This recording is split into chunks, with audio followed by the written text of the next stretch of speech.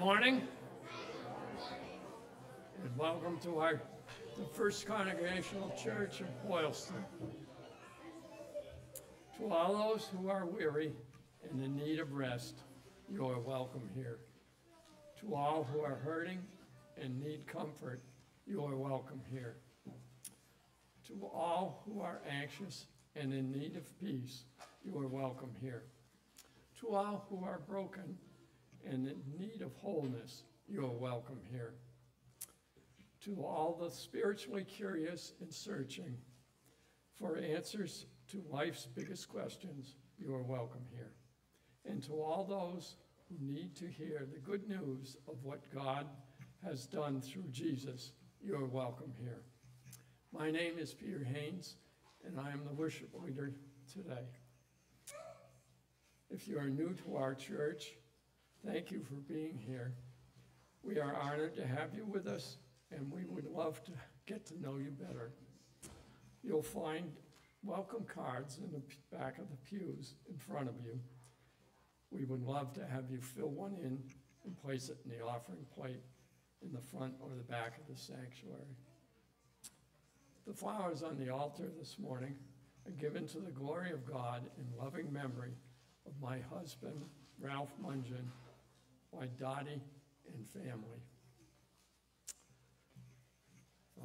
I have a couple of announcements this morning. We welcome all the church children today. It is so wonderful to have them worshiping with our church family. And next Sunday, we need at least 3 volunteers for coffee and community. There are plenty of open Sundays if you haven't already signed up. And the kids have activity bags, so please have them rehang them at the end of the service downstairs on the hat rack.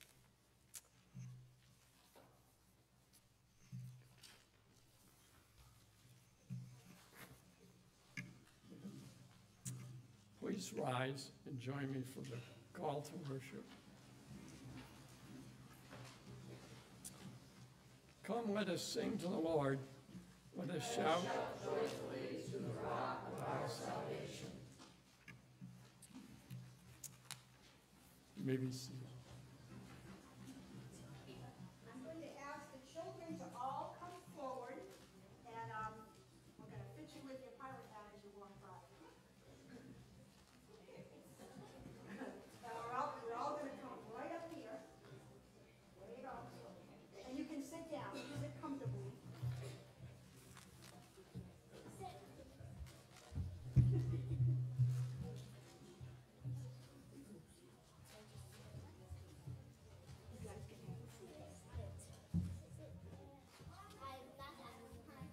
Come on over in the middle. I'm going to just give you a little heads up on what Vacation Bible School was about this past summer. And we were on, as you can tell, a ship. And we went to an island where there were pirates. And they were really good pirates. And we were searching for the greatest treasure of all. And I'll tell you what that treasure is a little bit later on. But I want to see if the kids remember how we're going to warm up this morning. What are you going to say if I go? Okay. So what are we all? We're all what? Blessed. So let's sing it together. I want to hear your voices. Ready? I'm blessed. I'm blessed, I'm blessed, I'm blessed, I'm blessed, I'm blessed by God. Now, on the ship, we were traveling, and I'm going to ask them another question. If you were on a ship, what would Michael do? That's right. So I'm going to sit down and let the kids sing this one to you, and we're going to use our hand motions. Are you ready? And I want to hear your voices, not mine. Ready? Michael rowed the boat ashore. Alleluia. Michael rowed the boat ashore.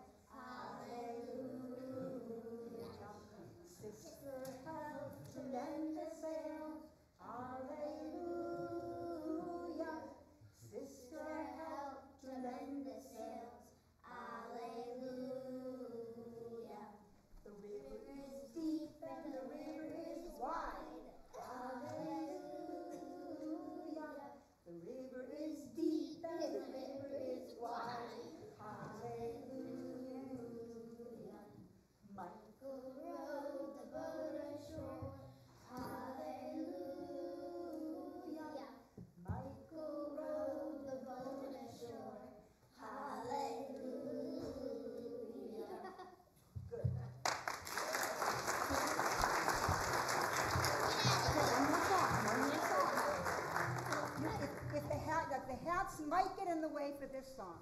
So if you want to take them off, you can. My hat just keeps falling. Yeah, they might fall off. So, just So, get out of if here. we were searching for the greatest treasure of all, that would be Jesus Christ, our Lord and Savior. So let me ask the kids one more question. If you love Jesus and you know it, what do you do? Or, okay, so let's stand up. I think Charles is going to help us with this one, if you love him. So, I'm going to sit down again. Are you ready? I want to hear you, not me. Ready? If you love him and you know it, clap your hands. If you love him and you know it, clap your hands. If you love him and you know it, then you really ought to show it. If you love him and you know it, clap your hands. If you love him and you know it, stomp your feet. If you love him and you know it, stomp your feet. If you love him and you know it, then you really ought to show it. If you love him and you know it, stomp your feet. If you love him and you know it, shout amen. If you love him and you know it, shout amen. If you love him and you know it, then you really ought to show it. If you love him and you know it, shout amen. If you love him and you know it, do all three.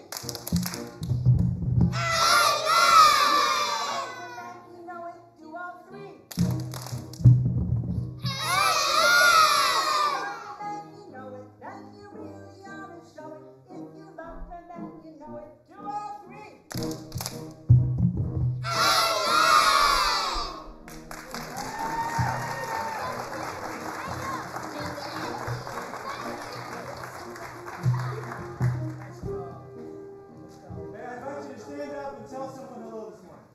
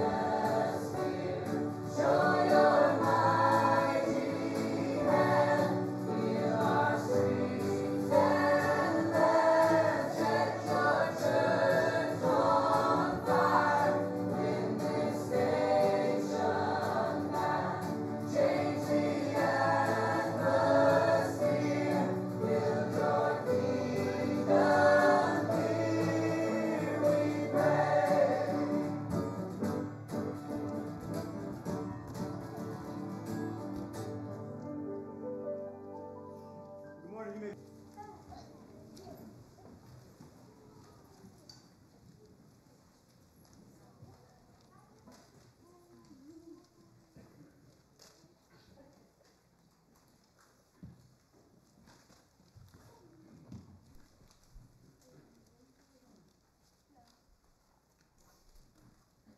Well, good morning, church. Good morning. So wonderful to see you all here this morning, whether you're here in person or you're with us online. We are honored and thankful that we can gather around the good news of what God has done for the world through Jesus. Of this good news that offers us forgiveness and wholeness, redemption, that we can be made new, set free, not only from our own sins, but free to truly love and worship in the midst of our broken world. If you're here this morning and you're not quite sure what you think about God or the Bible or Jesus, we want you to know that we are so glad and honored to have you here with us this morning. We welcome you. Inevitably, though, through our singing, through our prayers, through our teaching, you'll hear things that you disagree with, and we want you to know that that is okay. We welcome your questions, we welcome your doubts, and we welcome you because we believe that Jesus, with arms spread wide on the cross, is welcoming you to himself, to find wholeness, to find rest, to find ultimate salvation. In this next part of our worship gathering, this is something we do every week, and we think it is a pivotal in following the ways of Jesus. So in the biblical story, what we see is God is shown to us as being perfectly good and righteous. And when we look at how God sets a way of life for us to live, we see that we all fall short. We're greedy, we're selfish, we are sinners. And so we come to this place of acknowledging that. And so if you feel comfortable, I do invite you to pray our prayer of confession with me this morning. You can find it in our worship guide. Let us pray. Jesus, we confess that we have sinned. We have gone. Lord, have mercy on us. Amen. But hear now the good news. Even though we are born sinners, we are born fatally flawed, we are born broken, and with that we fully participate in the brokenness of the world, and because of that we are legitimately so separated from a holy and righteous God. But God was not satisfied with this predicament. For God so loved the world that he sent his one and only Son, that whosoever would believe in him would never perish but have everlasting life. And we are told that when we believe this message, that Jesus lived the perfect life in our place, that Jesus died on the cross, taking away our guilt of sin, our shame of being sinned against. He dealt with it on the cross, and 3 days later he rose from the dead, defeating death and hell and sin and all bad things. And whosoever believes this message is now and forever forgiven. In the name of the Father, Son, and Holy Spirit. And as we prepare our hearts and minds for communion, I invite you to stand. We're going to sing a hymn. Let us break bread together. It's hymn 460, or the words will be on the screen.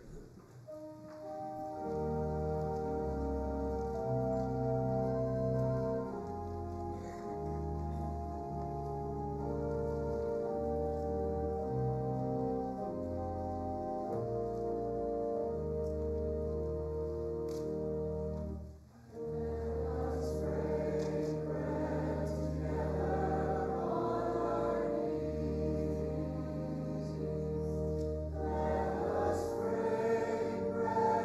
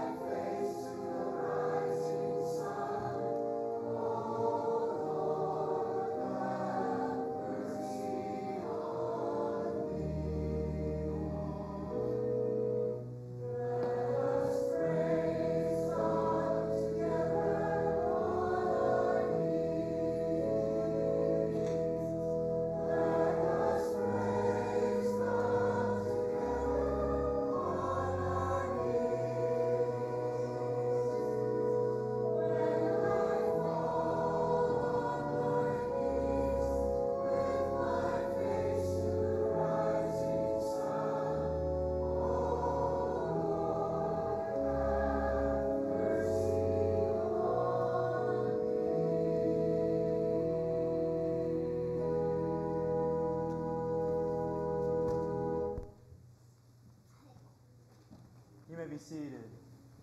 Well, good morning. As many of you know, this is the first Sunday of the month, and it is the Sunday where we gather around the Lord's table and partake of Holy Communion. And communion is a gift, very and truly so, a gift of God for God's people. And it is at this table we come to for spiritual nourishment. We come to as a reminder that we need something that we cannot construct. We need something that we can't just, God's grace. And as we come to this table by faith, we're not only declaring our faith in Jesus, but we are declaring our trust in what Jesus did for us. And when we come to the table by faith, God meets us here. And so we call this a sacrament. A sacrament means a means of grace. And so we believe that when we come to the table by faith, God works through this means of grace differently than He works otherwise. In the same way, when we read the Bible, right, we say that's God's Word. I open the Gospel of John and I read, in the beginning was the Word. And I'm not only reading words of men, I'm reading the words of God. And God works distinctly in that act of faith. And the same is true as we come to the table. Many of you, even this week, have pretty rough weeks. Sickness in the family, job stuff, broken relationships. And we need something from outside of us to offer us wholeness. And God meets us here, and He offers peace. He offers rest. He offers Himself because of the sacrifice of Jesus. Now, when we come to the table, though, this is something that's for followers of the way of Jesus. And I know there are some of you in here this morning, and you would say, look, I'm not sure what I think about God or the Bible or Jesus. And as I said earlier, we are so glad and honored to have you here with us, and we would never ask you to go against your conscience. And so as we invite people forward to the table, please feel free to sit in the pew. No one will think any less of you. We are very glad you're here. This is a meal, though, for believers. And so here's how we'll do this in case you forgot from last month. We'll start in the back. And so if you're on this side of the sanctuary, so starting in the back in the balcony, if you guys want to come forward, and then when the pew behind you is gone, feel free to get in line. And you'll come forward, you'll grab a cup of juice and a piece of bread and take it back to your seat. We will take it all together. And then the same is true for this side. We'll start in the back, and you will come forward and get the elements. And if you would like to participate in communion, but you would not like to walk forward for whatever reason, just raise one of your hands, and we've got a deacon here that will serve you the elements. You can walk just fine, Asher. Take it back to your seats, and we'll all take it together. So I just invite you now at this time to come forward and receive the elements of the supper.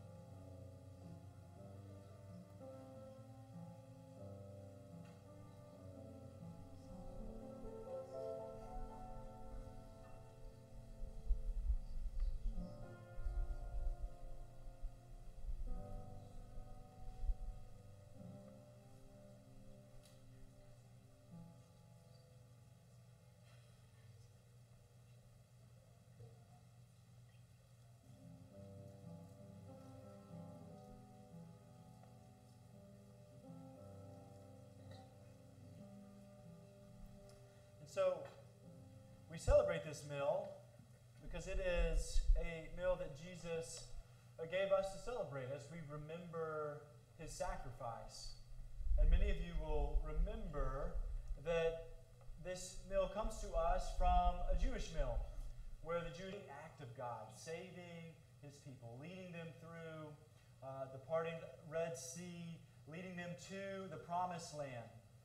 And Jesus redefines this meal for us. And he says, this celebratory meal that we are about to partake in, let me tell you what it points to. Let me tell you what it's all about. And then Jesus begins to break bread. And he says, this bread that I'm breaking, it's not just bread to celebrate what God did back then. He said, it's my body, which is broken for you. Jesus takes on all of our sins and guilt and shame onto his body and says, I'm dealing with this for you. The body of Christ, take and eat.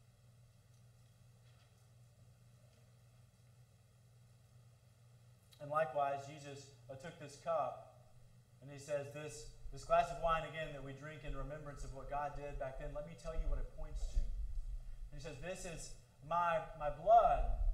It's a sign of a covenant. It's a sign of a promise that God is going to continually make things right and good and true and as they should be. That one day, Jesus, who not only died for our sins and rose from the dead, but we have this absurd claim as Christians that Jesus, the true King, is one day going to come back and make everything right. He's going to eradicate sin and brokenness and heal the world, to right all wrongs. And this is where we put our hope. And Jesus says that when he comes back, he'll again drink this cup with us. And until then, though, it reminds us of the promise that awaits. And Jesus said, this is my blood. Take, remember to me, take and drink. Dear Heavenly Father, we thank you for these gifts. We thank you for the ultimate gift, the ultimate sacrifice of what you have done for us on the cross and raising from the dead. We thank you for this, not only message, but this event this morning. I pray that we would better understand for us collectively and what it means for the world. I pray that we would grow in our understanding, that we would grow in our love for you, and that you would be with us this morning. In the name of the Father, Son, and Holy Spirit. Amen.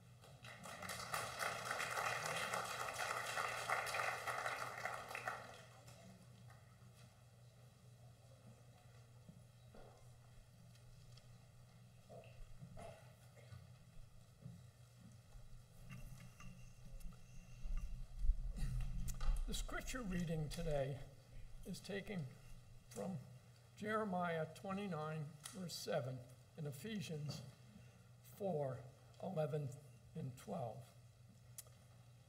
And work for peace and prosperity of the city where I sent you into exile. Pray to the Lord for it. For us, welfare will determine your welfare. Now, these are the gifts Christ gave to the church: the apostles, the prophets, the evangelists, and the pastors and teachers. Their responsibility is to equip God's people to do his work and build up the church, the body of Christ. This is the word of the Lord.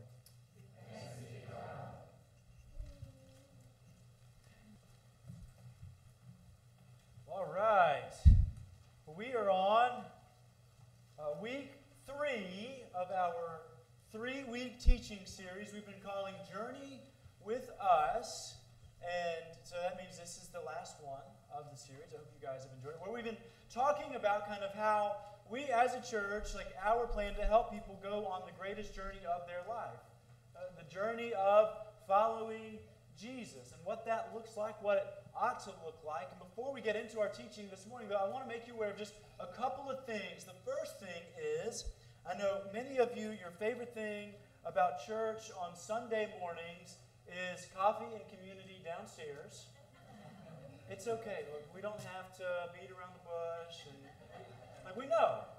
We know. And it's wonderful. I'm glad that's one of your favorite things. And we announced this in the summer, and so some of you may not have picked up on how we're doing coffee and community, at least until Christmas.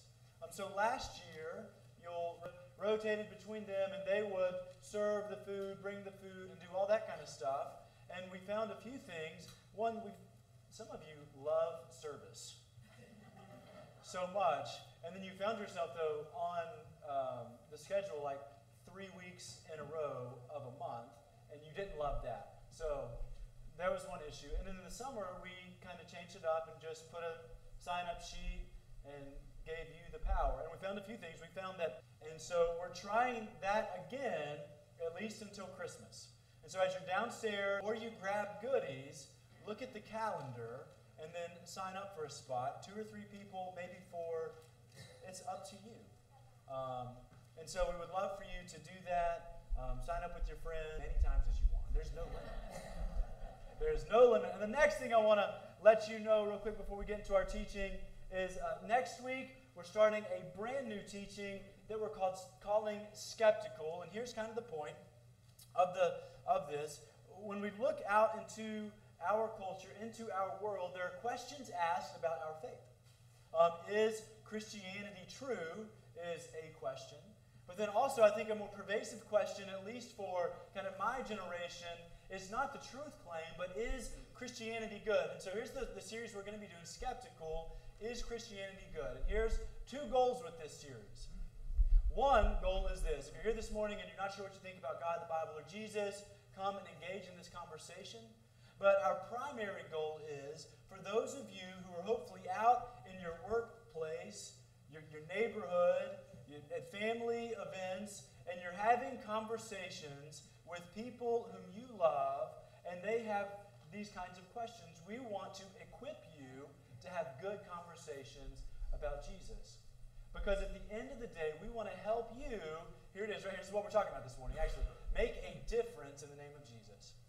And this is what we're talking about this morning for our kind of third step of this journey. Before we get there, I want you to hear St. Paul's words to the church at Ephesus. This is what Paul tells us in Ephesians chapter 2, verse 10.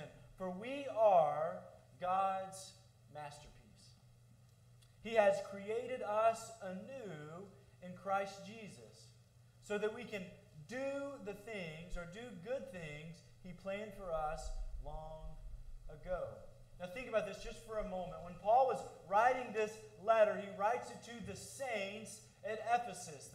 It's actually the word saints is the plural form of the word holy in Greek. So he's writing to the holies. Now what does that mean? Some of you are thinking like, well, that's not me. all that means, the saints, the holies, he's writing to people who are believers. It doesn't mean that if you're a Christian, you have it all together. If you're a Christian, it doesn't mean that you ought to be, nor can you be perfect. But when we place our faith in Jesus, we are redefined on God's terms. And so we are sinners, yes, but at the same time, we are also, because of God's grace and the work of Jesus, we are called saints in God's economy. And so Paul is writing to the saints in Ephesus. He's writing to those people who believe the gospel and are gathering in Ephesus to do church. And he reminds them, we as Christians are God's masterpiece. I'll go back real quick. There we go. Masterpiece. Now, masterpiece, this is a fun word. It's actually in the Greek, it's where we get our word poetry. We think about that. And this is what St. Paul is telling us. We who place our faith in Christ, what is your identity? And identity is a big thing in our culture as well. Regardless of where you are politically, we're all told that we ought to construct our own identity, whatever that looks like. And as Christians, we're saying that we don't have to do that. Like, this is our identity, is that we are rooted in the fact that we are God's masterpiece. We are God's poetry to the world. He has created us anew. Remember what we talked about last week? That God wants to transform us and make us new. We're created anew in Christ so we can do what? So we can, I'll go back. So we can, say this with me. Do. So we can do the what things? Good things He planned for us long ago. You are God's masterpiece, created anew, so you can, not just go to church. And we talked about last week why going to church and worshiping, it's formative, it's so important, it's vital for your spiritual life. But that's not the sole purpose, the sole reason God has created us anew. God didn't just create us anew because He thought we were worthy of it. God didn't create us anew because we've got it all together. No, He created us anew because of His grace so we could actually do something in the world. You'll remember that in this series we've been focusing on what it looks like for us as a church to do what Jesus told us to do, which is this.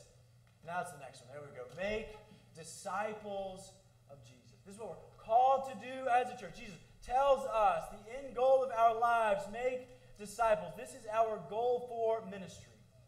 Now we've said in this series that means we need to make sure we're offering people space to essentially do three things if we really want to take Jesus' word seriously. We need to offer people three things. These are the three things: to explore, a place to become, and a place to do. So week one, we want to give people a place to explore the claims of the gospel, explore Christianity. This is why we're hosting Alpha at the Townhouse. So you can invite your friends and family members who want to do this, explore. It's kind of step one on becoming a disciple of Jesus. But also, we want people to become. We need to change the way we think. We're offered a better narrative, and we find that as we gather to worship on Sunday mornings.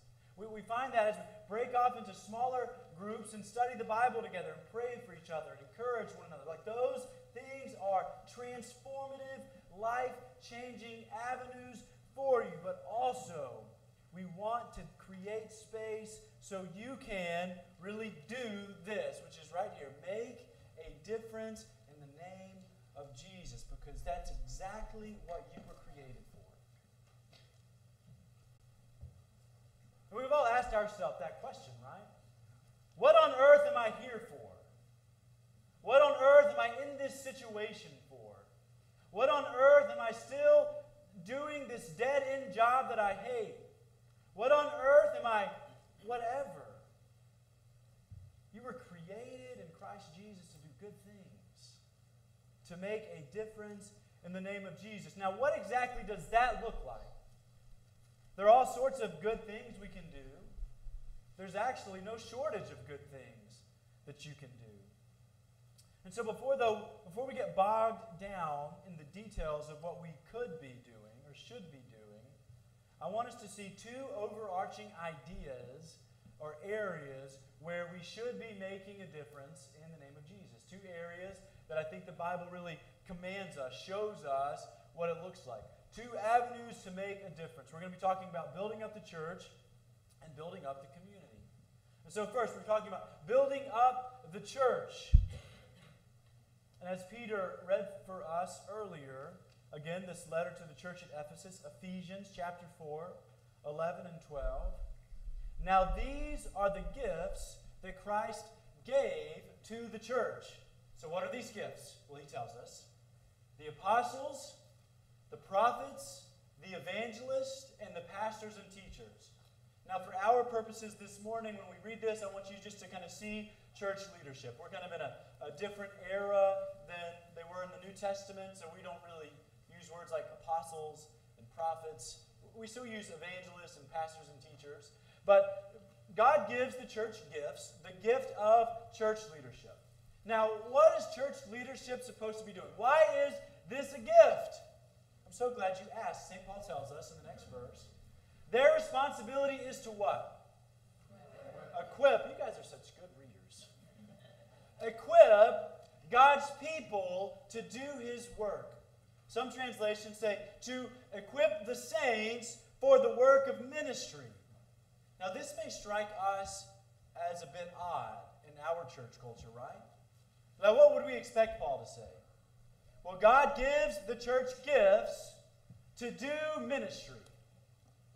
God gives the church leadership and pastors and teachers and evangelists to minister to me. Isn't that how we think? But what is Paul saying? And this kind of is an affront to us. Paul's saying that my job is not to be the primary minister. My job is to coach you to do ministry because you are God's masterpiece, His poiema, His poetry, created anew to do good things that He has for you to do God's work and to what? Build up the church, which is the body of Christ. And so when we're talking about building up the church, we're not talking about keeping nice paint on a church building. We're not talking about, and those things are important, don't get me wrong. We're not talking about the church building. We're talking about the church, which is the people of God. Now, I don't know if when I was in Sunday school, I was taught, I don't want to say heresy, but I was taught, maybe many of you will know this, right? Here is the church. Here's the steeple. Yep, open it up, and what do you see? All the people. But see, if we really took St. Paul's words seriously, we would say, here's the church building, here's the steeple, so you can recognize the church building. And when you open it up, you see the church. Because the church is the people of God who gather around and worship, who gather around the gospel, and then is sent out into the world. I know many of you grew up Catholic, and you're used to the word Mass. Do you know what that word means in Latin? To be sent. And so the church does not exist to make sure a building is nice and neat and beautiful. And I think it's important, it should be, because it reflects who we are. But the church is a people who gathers to worship and then is sent out into the world to make a difference in the name of Jesus. We're supposed to help people understand, as far as church leadership goes, what your spiritual gift is. My job is to help you, and our servant leaders, is to help you understand how you can use your gifts and passions to build up our church here so we can collectively minister to our community well. Because we are the body of Christ. This is from Sunday school to music, to serving tangible needs, to welcoming people, to serving food, which builds up the community, to serving at outreach events. I love that we have two people, I'll just say their names, because I'll brag on people. Lindsay and Ricky, who use their gifts of decorating at Alpha to make people feel welcome. Like, I've seen pictures of what the townhouse looks like after Lindsay and Ricky are done with it. And it's like, wow, this is a really nice space. Because I'm just going to be honest. Can I be honest with you? Is that allowed? Because when we're first talking about Alpha and reaching our community and that kind of stuff, and we're like, let's use the townhouse, and I go in, I'm like, oh, this is not going to work. This is not going to work. But we have two people who are very gifted, Lindsay and Ricky, at making space feel welcome and look nice. And like, that's not something we just say is irrelevant. It's helping us build up the church. And here's what I think. Every one of you has a gift that God has given you to help us minister effectively, not only to one another, but to our community and the world. The church is like an airplane. Have I said this before? No? You know what's fascinating about an airplane? If you take it apart, down to its smallest piece, there is not a single piece that makes up an airplane that can fly. Did you know that? I mean, it can fly as far as you can throw it, I guess. But there's not a single piece that on its own can fly. And yet, when you put all the pieces together, and all the pieces are operating the way they were designed to operate, it flies. I mean, this is like almost, I don't want to say magic, because I know there's engineering and science that makes it. But I mean, think about how heavy it is, and it can fly around the globe, and that's kind of how the church is. See, we all by ourselves, individually, can't really do a whole lot of anything. I mean, we can, but it only goes so far as you can throw it across the room. But you see, when we all understand our gifts, the way God has designed us, the spiritual gift that God has given us, the passions that we have, and we come together as the church, the body of Christ, the physical representation of Jesus in Boylston, and we do our part, you see, we can do so much more. And it takes all of us doing our bit to build up the church, which is making a difference here. And so here's my prayer for you, is that we want to help you find your place to make a difference here. And so we've been talking about how we can do this, and sometime in the spring we'll be having a teaching series on spiritual gift, what that looks like, what that means. And hopefully we'll do some work before that. But, we've got boards and committees and teams, and we want to help you find your place. But also, we don't want to just build up the church. We also see this in the Bible. We're called to build up the community. The prophet Jeremiah in the Old Testament. So this is before Jesus was born. And when Jeremiah was doing ministry, there's a lot going on in the land of Israel. God keeps sending his people prophets. In Judah, God keeps sending his prophets saying, hey, you're not living God's way. You're worshiping other gods. Repent. And repentance, you'll remember, means to turn a 180, turning from the ways of the world, turning to the ways of God. Repent, or I'm going to have to bring judgment. They keep saying, no thanks, no thanks, no thanks. And so finally, judgment comes, and there's this great exile. And so Babylon comes in, and they destroy Judah, and they take God's people away to a foreign land. They're in exile. And look what God tells them to do, though.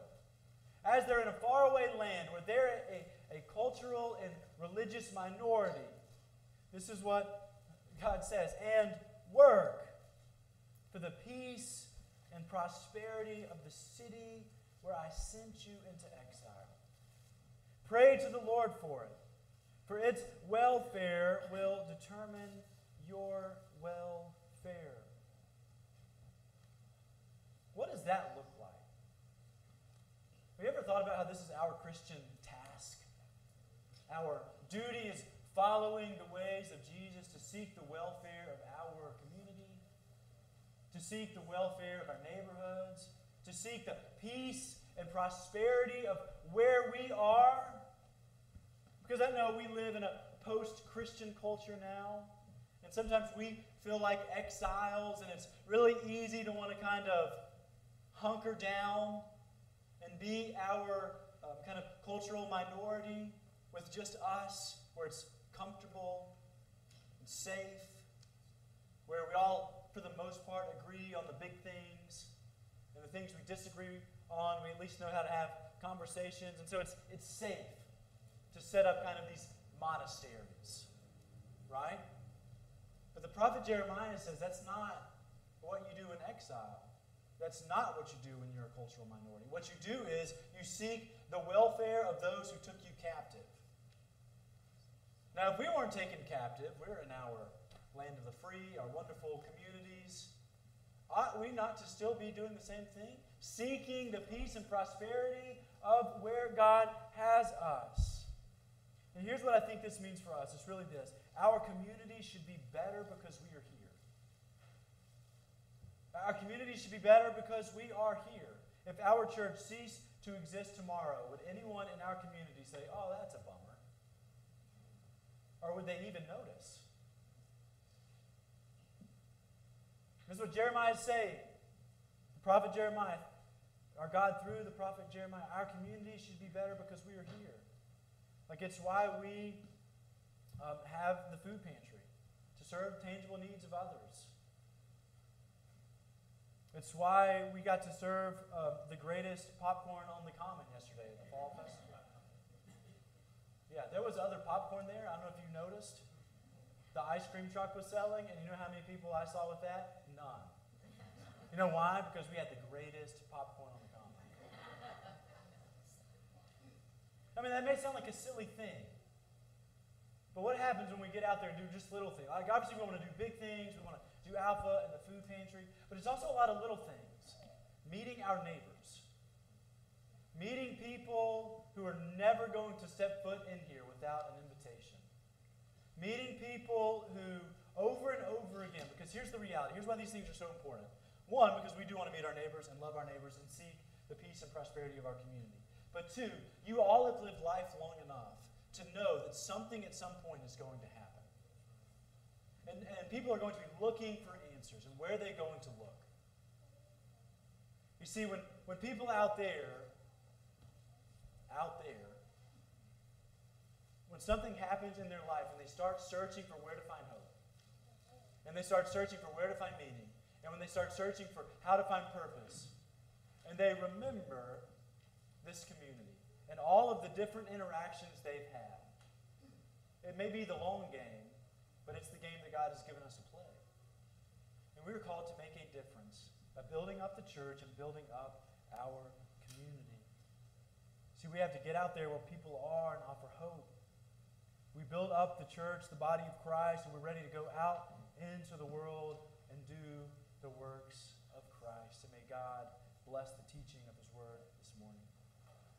And before I pray for us, I invite you to pray this prayer that Jesus gave us to pray. If you don't know the Lord's Prayer, it's in our worship guide.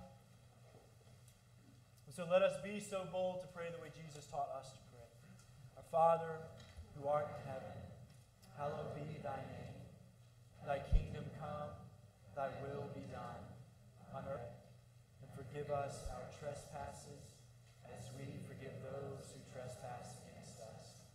And lead us not into temptation, but deliver us from evil. For thine is the kingdom, and the power, and the glory forever. Amen. So, Heavenly Father, we also come before you. We're so thankful that you care about all of our needs, Lord, and we know there are people here this morning who are hurting. And I pray that you would meet them in their hurt and you would offer healing, physically, spiritually, emotionally. We know that there are people here this morning who are anxious and depressed.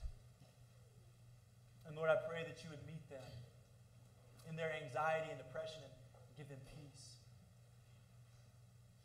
Lord, I pray that you would be with all of us, that you would give us a passion to use our gifts to build up your church. Lord, I pray that you would give us wisdom on how we ought to get out into our community to make the difference you've called us to make. Lord, we don't want to be a church that's just for us. We want to be a church that's for you and your work. That we would be used by you, as we sang earlier, to advance your kingdom here on earth. That as you build your kingdom, we would get on board with your work, not our own. that all of our little measly kingdoms would fall, and that we would promote what will last forever, the eternal kingdom, your rule and reign in the hearts of men and women throughout the world. That we would do what you have called us to do, that you would fill us with your Spirit to do so. In the name of the Father and Son and Holy Spirit. Amen. Amen. And before we sing the doxology, we don't have our generosity creed this morning, but I do want to make you aware, if you would like to give, one of the things we do as we respond to God's generous love is we want to be a generous people. And we want to lead our hearts to generosity. We want to lead our hearts to the ways of Jesus. And Jesus says, right? We've talked about this before. How Jesus doesn't say that our wallets or Venmos or checkbooks, that our heart does not follow those things. Wait, I said that wrong. It's been a long, long weekend. Jesus says, show me your treasure and I'll show you your heart. Jesus says that the way we lead our hearts is through where and how we give. And so as we lead our hearts to the way of Jesus, we want to be generous people. So you can do that online at our website. You can do that in the front and back. This morning is also, as many of you know, the first Sunday of the month. We also take up our deacon's offering. So you'll see the wooden offering plates in the front and the back as well. So if you would like to give above and beyond what you normally give, you can do so in that, and that is a fund that we use. So if someone in the community calls and they need help with groceries or electricity or something like that, or people in our own church community, that's where we draw out of. So if you would like to give to that, highly encourage you to do so. But I invite you to stand and let's sing the doxology this morning as we close.